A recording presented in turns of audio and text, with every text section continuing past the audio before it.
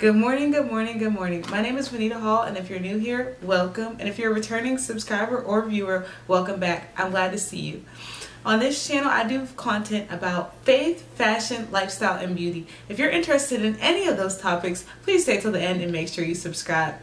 So today, from the title, you can see we're going to be talking about moving tips. I have 5 of them for y'all. So as you all probably already know, if you're new here, you might not know, but I moved from Pennsylvania to Texas. Pretty far move for distance wise, but the most questions I get emailed, DM'd, comments is tips or suggestions or just people wanting my advice for their move.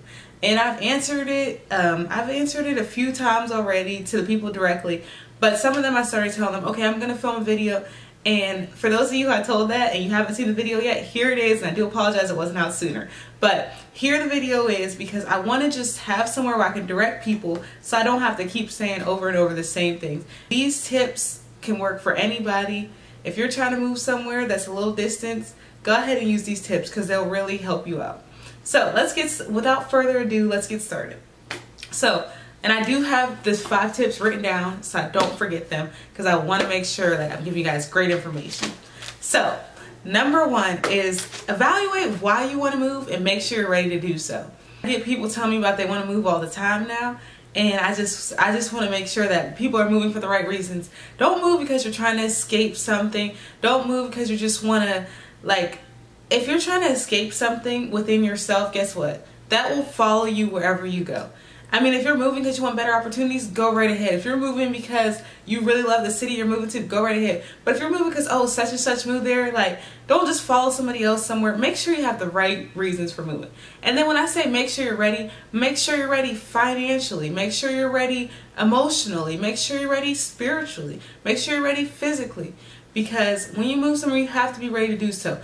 But on the flip side of that, sometimes you will never be completely ready to do something. Like when I moved down here, I could say, oh, I was ready to do so, but at the end of the day, if I would have just kept being like, oh, I'm not ready yet, I'm not ready yet. I did have a certain amount of money I want to have in my bank account. Y'all, I moved without that in my bank account because I said, you know what? I'm believing God for this move and I'm going to do it anyway. So you want to be ready, but don't focus on being so ready that you never move. Tip number 2, do your research. Okay, so learn everything you can about where you want to move. Don't move somewhere that you know nothing about. I hear people saying things about wanting to move places they've never been. I'm like, why would you want to move somewhere you've never been? I don't care. I'm going to give you an example. I used to think I wanted to move to Austin, but I wasn't going to move there without going there because Austin was rated one of the best cities to live in. And I don't know if that was what year that was, but it was rated one of the best cities to live in. I went to Austin and I said, nah, no thanks. So just make sure that everything online may say great things, but make sure you physically go to these places. Make sure you're looking at reviews of people who actually live in these places. I search YouTube videos of people saying pros and cons of Dallas and everything.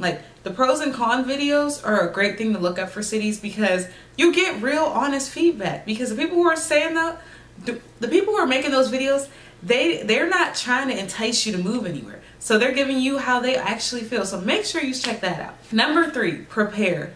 So prepare is just such a broad umbrella of things. Make sure you take care of whatever you need to take care of at home. Don't leave don't leave loose ends back at home. Let's say if you're in the middle of an argument with somebody, settle that before you leave and make sure that, if you have doctor's appointments that you need to, if your physical's coming up, make sure you just schedule it and take care of it before you move. The last thing you want to do is be worried about certain things when you first get wherever you're moving. Or even just for me, I made sure I got my hair trimmed, got my eyebrows done, all that kind of stuff. So when I first got here, I didn't have to worry about too many things. And preparing also, this is one thing. For me, y'all know, I moved down here without a job, without a car, and without a place.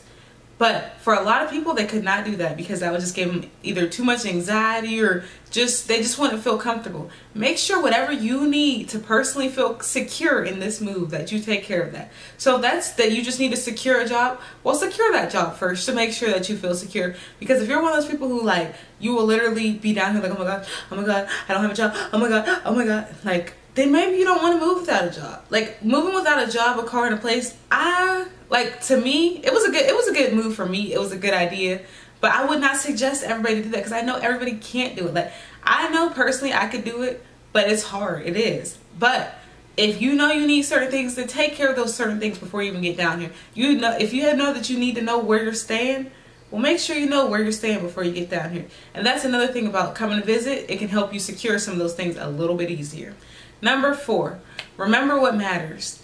And I feel like when I say remember what matters, I was thinking of it like when you're packing up your things, make sure you remember important documents and like social security card, birth certificate, and things like that. But then now, when I said it just now, remember what matters, I just almost like, I don't know, it was like I was going a little deeper and I wasn't even thinking of it that way. But also, when you do make this move, do remember what matters, because for me, being here makes me so much happier that I don't care that my apartment's not furnished. Like, and there's just certain things that you have to remember what matters to you personally when you make a move like this. So remember those things and focus on those things during this move. And then 5, last but finally, is make sure that you take care of your business. Take care of your business along the way. Take care of your business when you get here. Because when you first get here, it may be when you need to go the hardest, because depending on how you move down here and what your circumstances are, you're going to have to go a little hard. You might have to go hard trying to meet people. You may have to go hard trying to secure a job. You may have to go hard looking for places. Whatever you have to go hard, make sure you go hard when you get here. And prioritize. For me, you know, when I moved down here, no car, no job, no place, I prioritized them. I said, first I want to find a place, then I want to find a car, then I want to find a job. I did so in that order so I wouldn't feel boggled down and feel overwhelmed. So make sure you prioritize what's important to you. And then even after that, right now I'm at the step of, okay, now I'm going to furnish my apartment. But just make sure that you do those things, because that'll make it easier on you. And then I have some random things that I kind of want to throw in at the end. I don't know who all is watching this channel. I don't know who all is going to see this video. I don't know, believer or not, but I am a believer, so I will give you this tip as a believer. Make sure that you clear this move with God. So for me, I prayed about it and everything, and when I'm not one of those people who's like, God said move to Dallas. I'm not going to say that God said to move down here, but I will say after I prayed about it and everything, I had peace in my move.